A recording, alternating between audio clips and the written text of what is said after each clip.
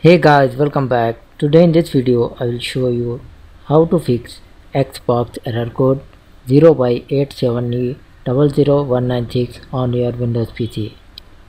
So for this guys, first method, you update your game and try, hopefully it will fix your problem. And the second method is, you just right click on start and go to device manager. Click on device manager.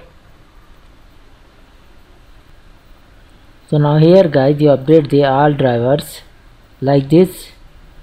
Open the driver, right click on driver, select the update driver, then select the browse my computer for drivers. Select here, let me pick from a list of available drivers on my computer. Select the driver and click on next.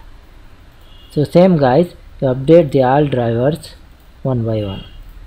After, you must and should restart your computer and try. Hopefully this time it will fix your issue. So thanks for watching this video. Please like, share and subscribe.